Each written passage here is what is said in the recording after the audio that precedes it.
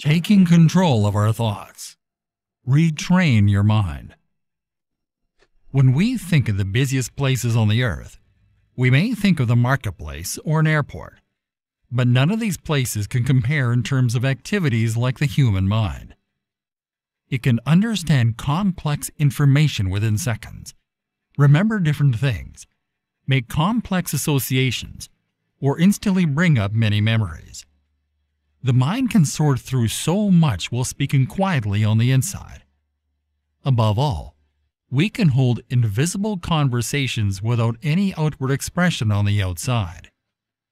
Having that mental dialogue within ourselves, reflecting and reasoning internally, is one of the reasons why the human mind remains unmatched. These internal conversations can be positive or negative. Of course, when our thoughts are positive, they can motivate us to go towards the right actions. And when our thoughts are negative, they suddenly suck the life out of us. We are constantly having conversations in our minds about our lives, whether we realize it or not. Still, we must move from thinking about anything that comes into our minds to consciously dwelling and meditating on positive thoughts. It is these thoughts that become the silent words that we have chosen to speak to ourselves daily. Good speaking in our minds can lead to intense praise and an appreciation for the goodness of the Lord, while the wrong way of speaking to ourselves can cause pain. David, who was a man after God's heart, shines some light on this topic. Why art thou cast down, O my soul? And why art thou disquieted in me? Hope thou in God, for I shall yet praise him for the help of his countenance. O my God, my soul is cast down within me. Therefore will I remember thee from the land of Jordan, and of the Hermonites, from the hill Mizar. Psalm chapter 42, verses 5 and 6. Bless the Lord, O my soul, and all that is within me. Bless his holy name. Bless the Lord, O my soul, and forget not all his benefits. Who forgiveth all thy iniquities, who healeth all thy diseases, who redeemeth thy life from destruction, who crowneth thee with loving kindness and tender mercies, who satisfieth thy mouth with good things, so that thy youth is renewed like the eagles. Psalm chapter 103, verses 1 to 5. This was a great King David talking to himself on two different occasions. At one, he felt dejected. In the other scripture, his heart is rising in joy. What a person says to himself is a reflection of the state of the heart. Some have spoken lies to themselves, only to realize that self-deceit would lead nowhere. And he spake a parable unto them, saying, The ground of a certain rich man brought forth plentifully. And he thought within himself, saying, What shall I do, because I have no room where to bestow my fruits? And he said, This will I do. I will pull down my barns and build greater, and there will I bestow all my fruits and my goods. And I will say to my soul, Soul, thou hast much goods laid up for many years. Take thine ease, eat, drink, and be merry. But God said unto him, Thou fool, this night thy soul shall be required of thee. Then whose shall those things be which thou hast provided? So is he that layeth up treasure for himself, and is not rich toward God. Luke chapter 12, verses 16 to 21. His self-absorbed, adverse, and proud meditations led to his destruction. This happened because he removed the owner of his soul from the equation as he spoke to himself. This is why we need to talk to ourselves based on the Word of God, because it only enhances our lives in the long run. After all, we are choosing to think in line with our Maker. The power of our mind is beyond understanding, yet we can't deny its ability to do marvelous things. This is because its potentials are enormous. So when we submit it to the power of the Holy Spirit, so much that is good can be birthed. When our minds are positively influenced, they can become the primary source of our motivation, decisions, and actions. Scriptures give us examples of people who tapped learning to think right, silently speaking to themselves till they were directed into supernatural happenings. They spoke about the things that would bless their lives till they received divine intervention. Number 1. David and his victory over the Amalekites. When David tried to escape from the harassment of Saul, he relocated to the land of the Philistines with about 600 of his men. Achish, the king of the Philistines, gave him the city of Ziklag to dwell in. However, while on a military trip, the Amalekites overran Ziklag and razed it to the ground, carrying away families left behind as captives. When David and his men returned and saw what had happened, they were heartbroken. So the men took out their frustration on David, and that was when he decided to speak to himself. And it came to pass when David and his men were come to Ziklag on the 3rd day, that the Amalekites had invaded the south, and Ziklag, and smitten Ziklag, and burned it with fire, and had taken the women captives that were therein. They slew not any, either great or small, but carried them away, and went on their way. So David and his men came to the city, and behold, it was burned with fire, and their wives and their sons and their daughters were taken captives. Then David and the people that were with him lifted up their voice and wept, until they had no more power to weep. And David's 2 wives were taken captives, Ahinoam the Jezreelitess, and Abigail the wife of Nabal the Carmelite. And David was greatly distressed, for the people spake of stoning him, because the soul of all the people was grieved, every man for his sons and for his daughters. But David encouraged himself in the Lord his God. 1 Samuel chapter 30 verses 1 to 6.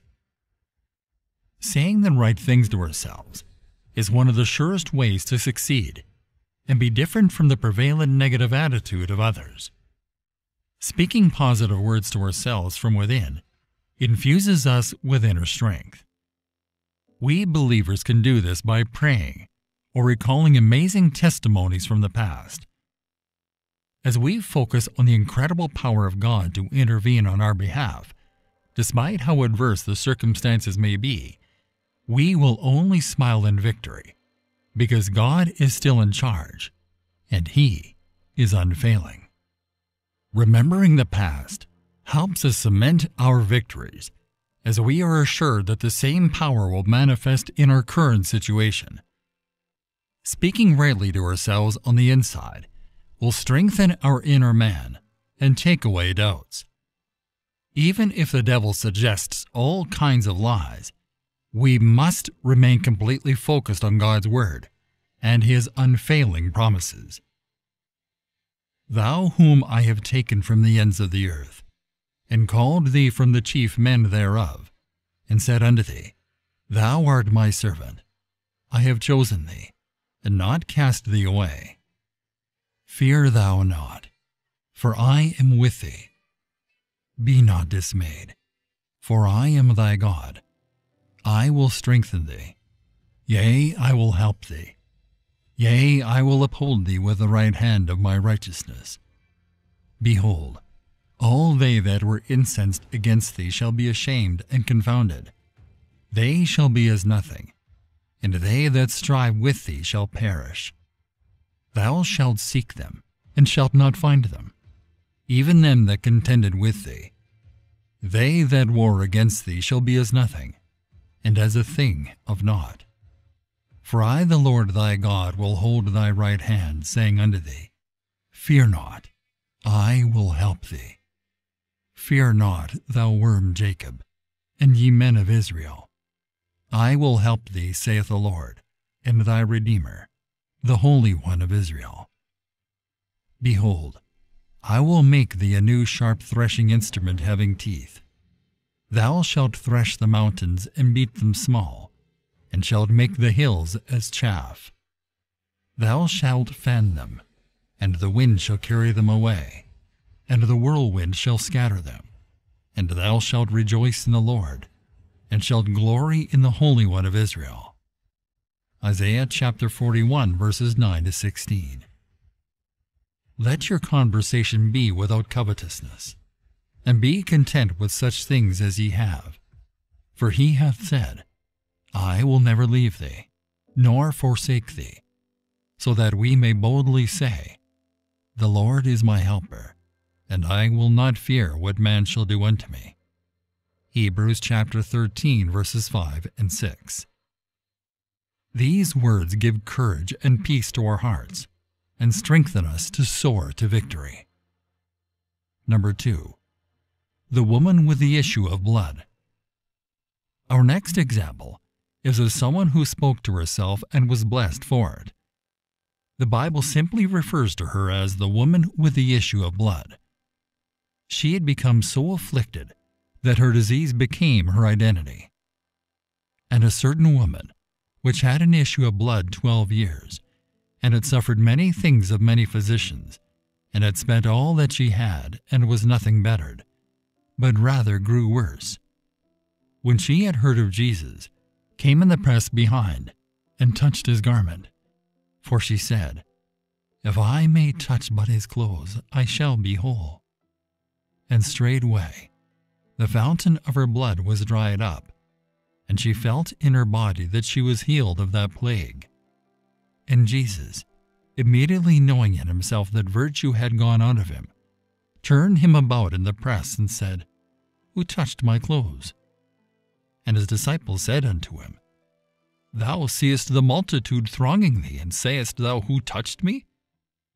But the woman, fearing and trembling, knowing what was done in her, came and fell down before him, and told him all the truth. And he said unto her, Daughter, thy faith hath made thee whole.